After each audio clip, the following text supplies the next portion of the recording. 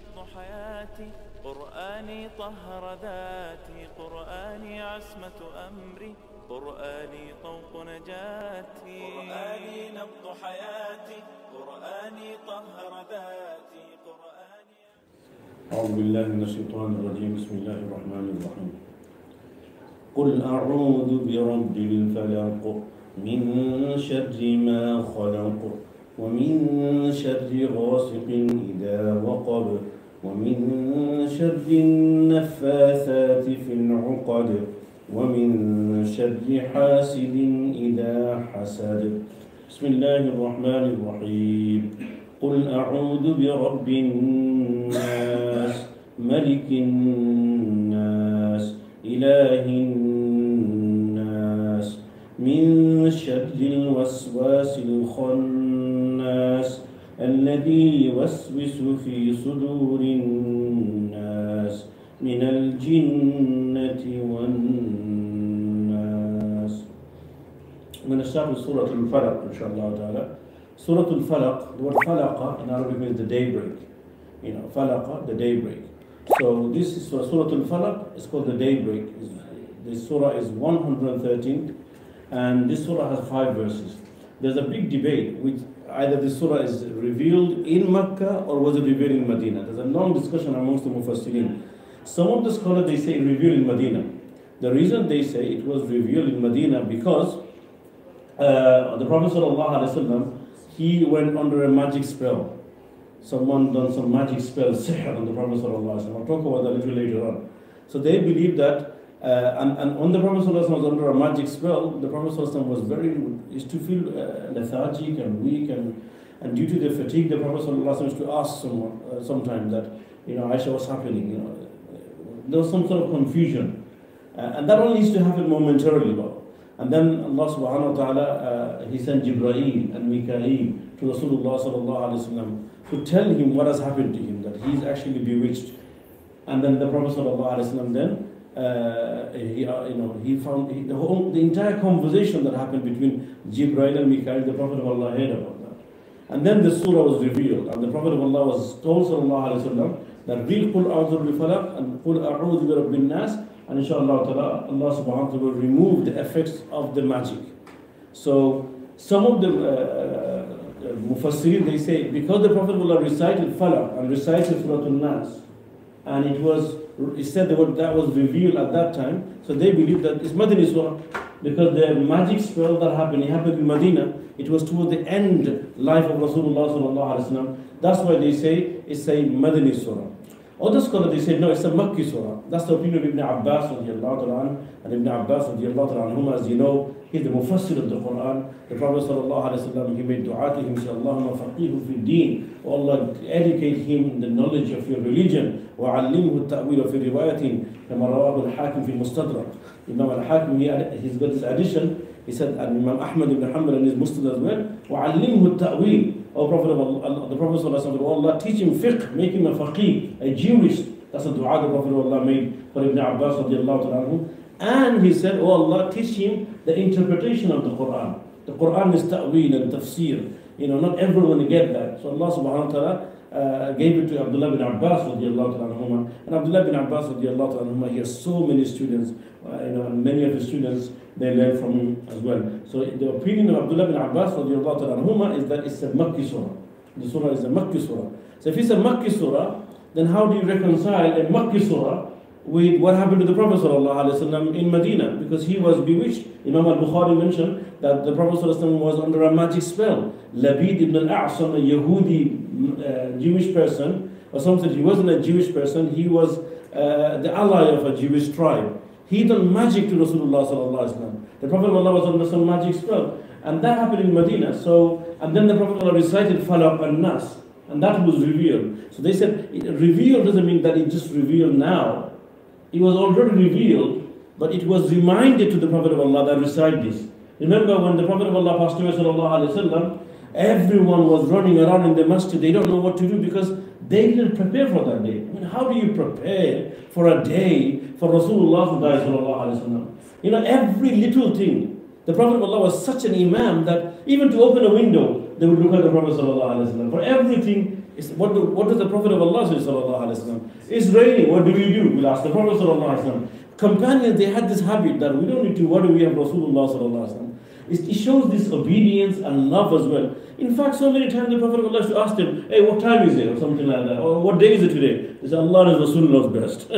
We don't know anything. In the presence of Rasulullah sallallahu alaihi wasallam, only Rasulullah knows everything. That's how they behave. Suddenly, the one that you look up to, for every little thing he passes away, how do you prepare for that? They were not prepared for the companions of Rasulullah sallallahu alaihi wasallam. You know, An-Nas radiallahu ta'ala used to say, the day the Prophet of Allah passed away, Wallahi al-Azim, it was the darkest day of our entire life.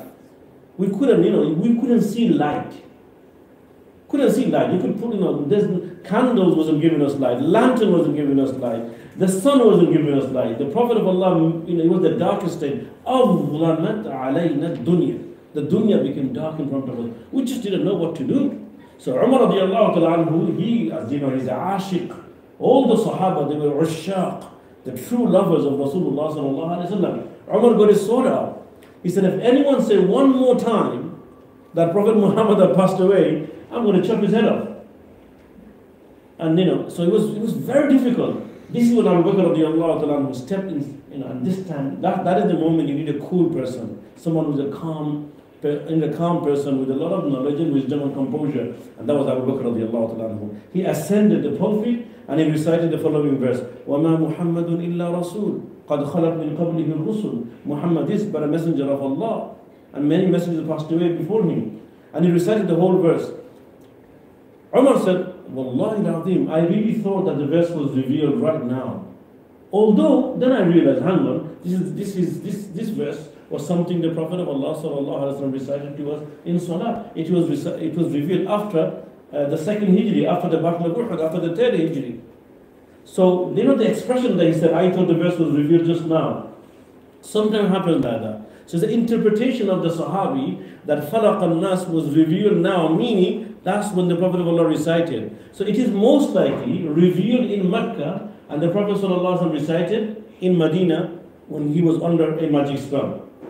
So before I tell you the story of the whole hadith about magic and sorcery and why the Prophet of Allah was under a magic spell, let us first read the verses of Surah Al-Falaq and Surah An-Nas, because I believe everyone in this masjid, we know this surah, alhamdulillah, right from the very young age. قُلْ هُوَ اللَّهُ أَحَدٌ قُلْ أَعُوذُ بِرَبِّ الْفَلَقِ and قُلْ أَعُوذُ بِرَبِّ النَّاسِ are the surah that we all learn and we'll memorize it. And if you ask yourself, I think you will agree with me that it is the most recited verses in our salah. Inna a'tayna, qul huwa Allah, falaq an-nas. They always rescue. Sometimes when you read Sunnah, you don't think about which surah to recite, they come to rescue automatically. So we recite these two surahs, and we should, because these two surahs are very powerful. We need to recite with a lot of yaqeen, inshaAllah ta'ala. The Prophet ﷺ said in one hadith, do you not see that there have been ayat revealed to me?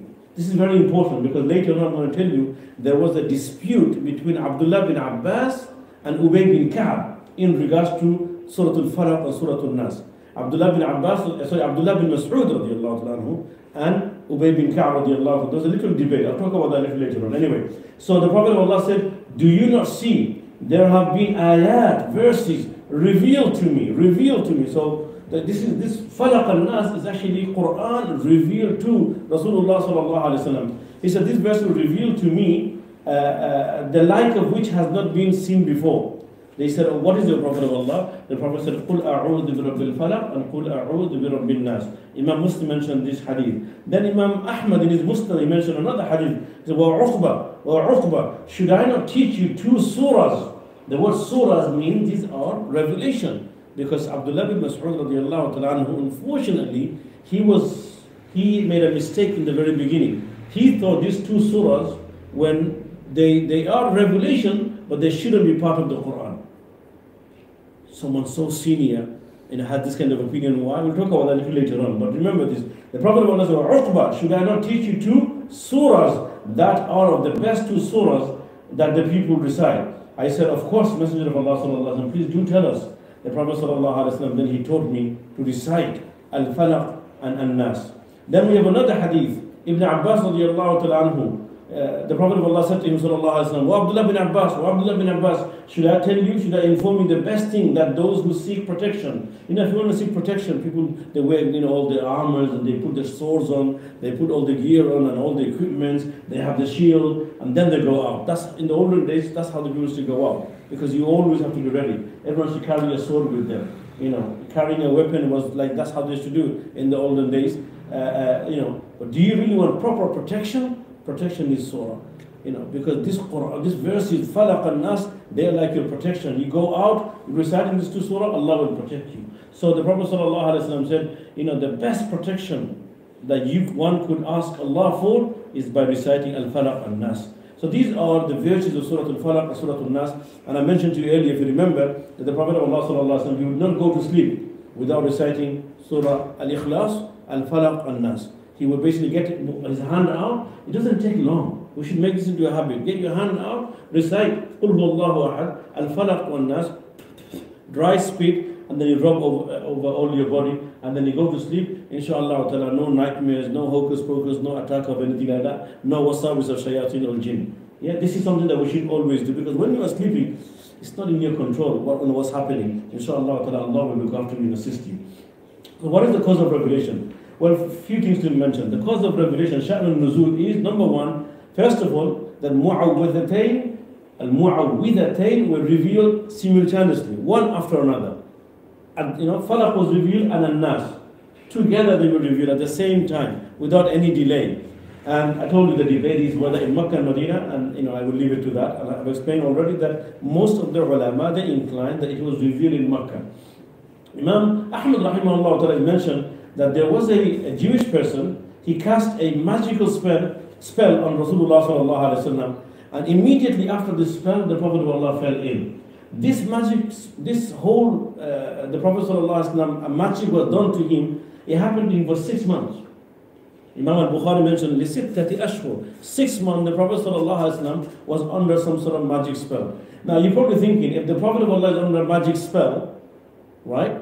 Then how does he leave salah? Well, Allah subhanahu wa ta'ala protected him. When it comes to revelation, I said it to you before as well, when it comes to reciting Quran, giving da'wah, leading salah, no one can stop Rasulullah sallallahu alayhi wa sallam. Because Allah subhanahu wa ta'ala sent him for this reason. Ya ayyuha rasul balligh ma unzila ilayk, fa in lam taf'al fama ballaghta risalatak. Allah said, "O Prophet Muhammad sallallahu alayhi wa sallam, whatever we reveal to you, convey to the people. If you don't do it properly, if you don't do this, then you have not conveyed the reason why I created you." So you can't never ever, no one can stop a prophet delivering the message of Allah subhanahu wa ta'ala. No magic, no sorcery, no poison, nothing like that. Nothing can stop Rasulullah sallallahu alaihi wasallam. Why? Because Allah created him for that reason. And Allah said, don't worry about people trying all the best to assassinate you, to kill you, to attack you, to poison you, to do things to you. Wallahu ya'simu min an-nas. Allah subhanahu wa ta'ala will protect you from the people. So Allah has already promised that I will look after you.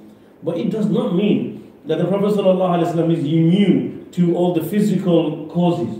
He will fall ill.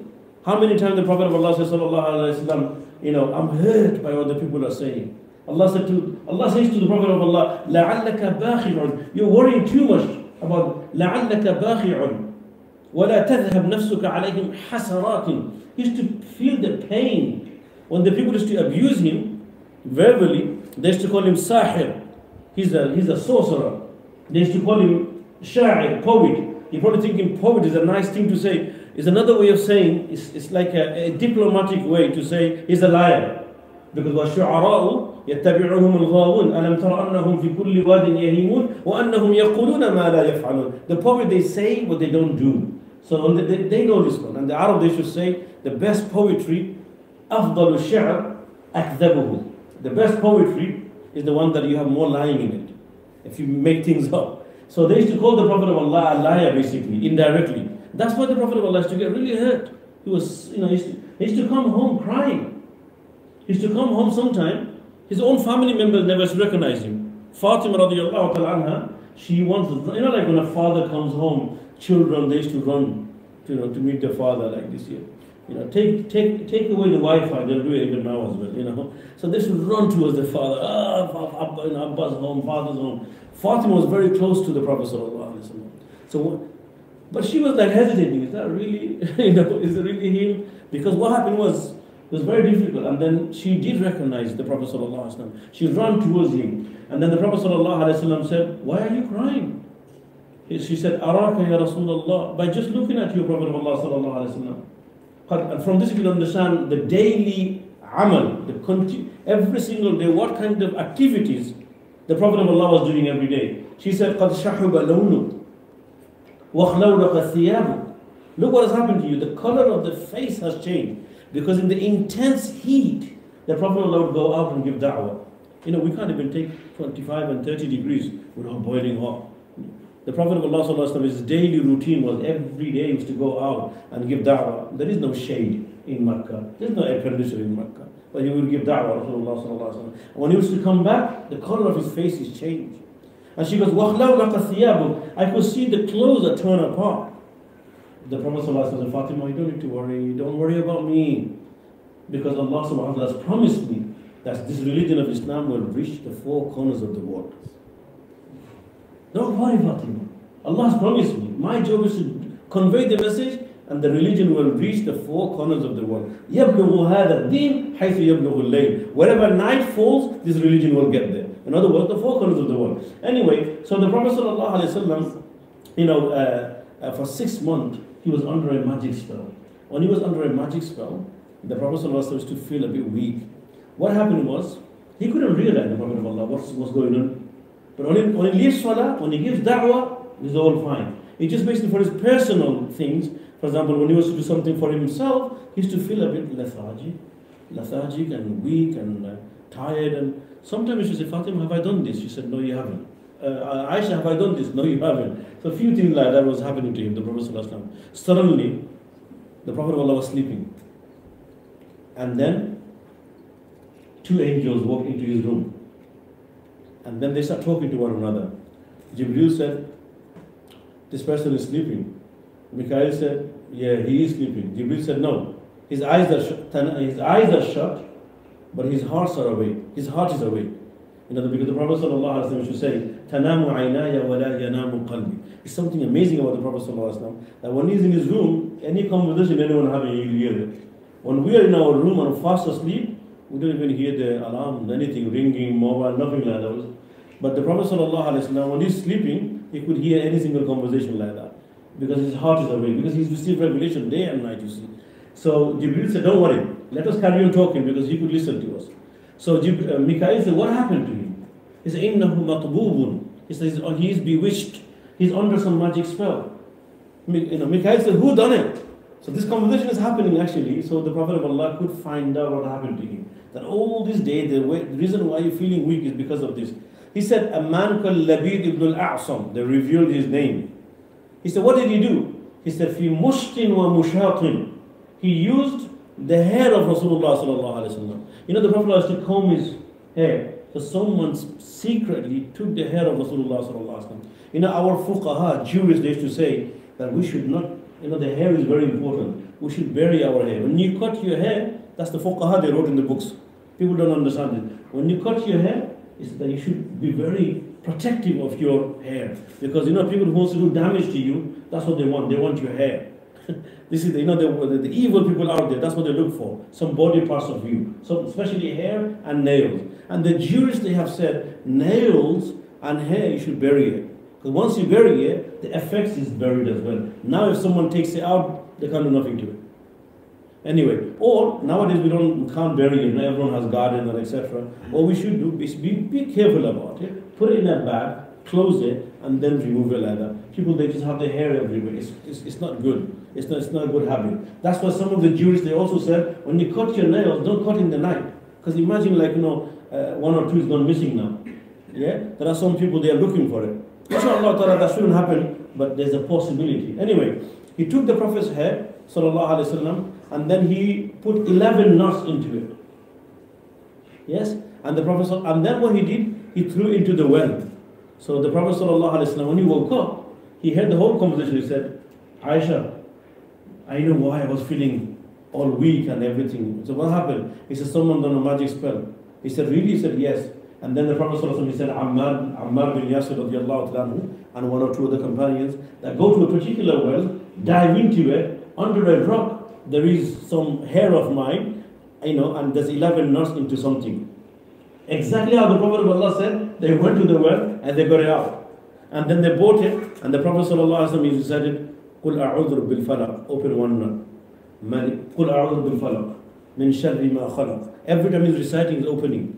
قُلْ أَعُوذُ بِرَبِّ الْفَلَقِ مِنْ شَرِّ مَا خَلَقَ وَمِنْ شَرِّ غَاسِقٍ إِذَا وَقَبَ وَمِنْ شَرِّ النَّفَّاثَاتِ فِي الْعُقَدِ وَمِنْ شَرِّ حَاسِدٍ إِذَا حَسَدَ قُلْ أَعُوذُ بِرَبِّ النَّاسِ مَلِكِ النَّاسِ إِلَهِ النَّاسِ مِنْ شَرِّ الْوَسْوَاسِ الْخَنَّاسِ الَّذِي يُوَسْوِسُ فِي صُدُورِ النَّاسِ مِنَ الْجِنَّةِ وَالنَّاسِ. 11 knots, one verse, and he was opening like that. And Alhamdulillah, the Prophet ﷺ, he basically completely got rid of the effects of the sihr. Now Aisha was very upset. So the Prophet of Allah, who is this man? Expose him. Bring him in front. Let's do something to him. The Prophet ﷺ said, Amma Allahu faqad shafani. Aisha, relax. Allah has given me shifa. I don't want to expose anyone.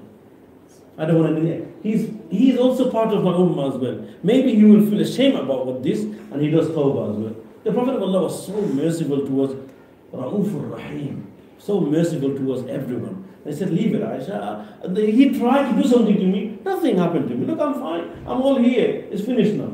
Anyway, so this is the reason why some of the scholars, they have said that the Prophet ﷺ, he recited the 11 verses and removed the 11 knots from that where the magic is done, sihr is done. And so anyway, is a Makki Surah, Madani Surah, I've already explained. Most likely it was a Makki Surah, but the Prophet of Allah, he recited, he was reminded to recite this to get rid of the effects of the magic. Here I would like to say a few things. Number one is like sometimes some people, they feel really weak, they don't, straight away we say that, maybe some sort of magic has happened to him, something like that. We do some ruqyah. Alhamdulillah, that's not a problem. You could do, we're allowed to do ruqyah, we're allowed to do ruqyah shari'iyah. But this is important as well. A lot of the time, we just rely on ruqyah. Sometimes maybe this person is not well because he's got some mental problem. You get it? This is the time when we need to seek medical help as well. You can't just rely, because the Prophet ﷺ, he's got Sharia, he recognized, he was told by Jibreel and Mikael that he's got some sort of magic influence. We don't have no Jibreel coming to us or Mikael coming to us like that. We have to basically reach out and find out from experts. So there's nothing wrong going to a doctor and say that this person is behaving in this manner. A lot of people, they just go to Ruqyah center. If it was up to me, I would close all the Ruqyah centers. I'm telling you, you might not like what I say. Because most of these guys are not trained. And this is not a particular Ruqyah center I'm attacking. I don't even know. I want to find out what kind of Ruqyah training these people have. Because for Ruqyah, you need to be a scholar. You need to be a scholar. For Ruqyah, you need to recite the Quran properly as well, with tajweed. For Ruqyah, you need to know the right Quranic verses as well. Anyone just practice Ruqyah like that? What is this? Is this a business or something? They start charging people 500 and 1,000 pounds like that? There are so many people, they have mental illnesses, they have problems, and these guys are just basically charging them left, right, center. So my advice to everyone, before you run to Ruqyah center, a bit of investigation, inshallah ta'ala. Speak to some of your local people, tell them that, is it okay to go to the Ruqyah place? Inshallah ta'ala, someone will know. Some people, they probably have an experience.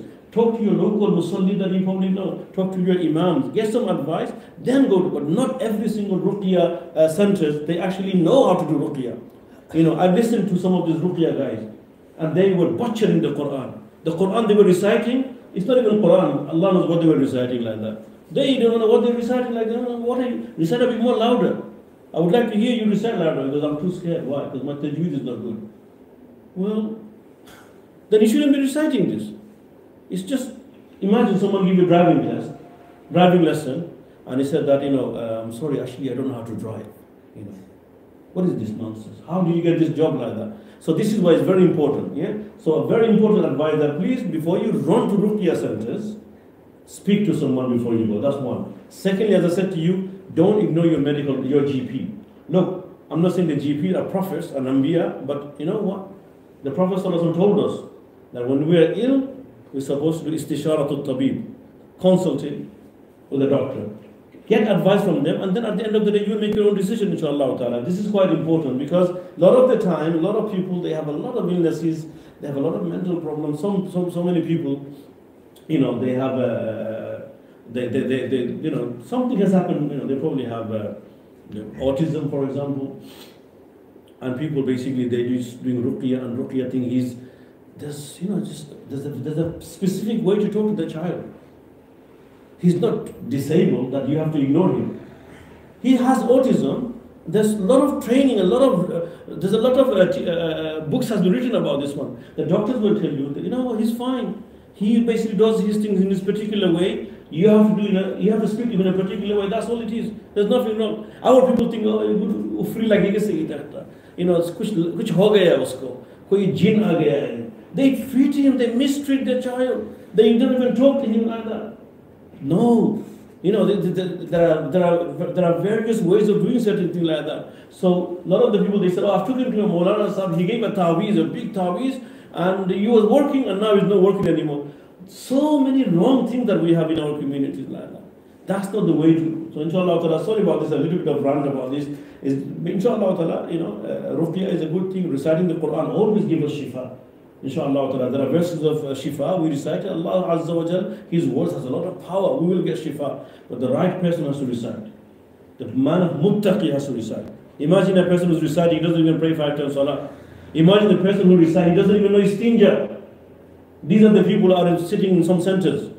So this is very important, inshallah ta'ala. And you know, I'll go back to the tafsir now. So, قُلْ أَعُوذُ بِرَبِّ الْفَلَقِ and قُلْ أَعُوذُ بِالنَّاسِ was revealed to the Prophet ﷺ for protection. And this is why it's very important that we recite this surah for protection. The very first verse, Allah subhanahu wa ta'ala says, قُلْ, O Prophet Muhammad ﷺ, say. قُلْ means say.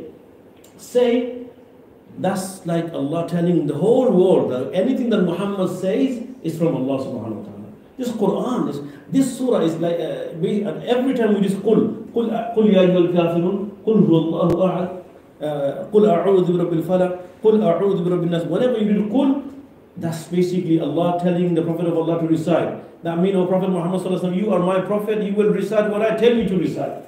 The Prophet of Allah doesn't write his own Quran, as the disbeliever they used to think. He said that only what Allah subhanahu wa ta'ala told him. So قُلْ, O Prophet Muhammad sallallahu alaihi wasallam, you say, and let the Ummah also learn from you, and they should say as well, أَعُوذُ بِرَبِّ الْفَلَقِ, I seek refuge with the Lord of daybreak. Allah is teaching us that if we recite these words, then Allah will protect us. A'udhu, I seek refuge. Bi-Rabbil Falaq, with the help of Allah. Rabbul Falaq is the Lord of the daybreak. Allah is the one who brings the night into day and then day into night. So I seek refuge with Allah subhanahu wa ta'ala, who brings the day from the night. Rabbul Falaq. Bi-Rabbil Falaq. Min sharri ma khalaq.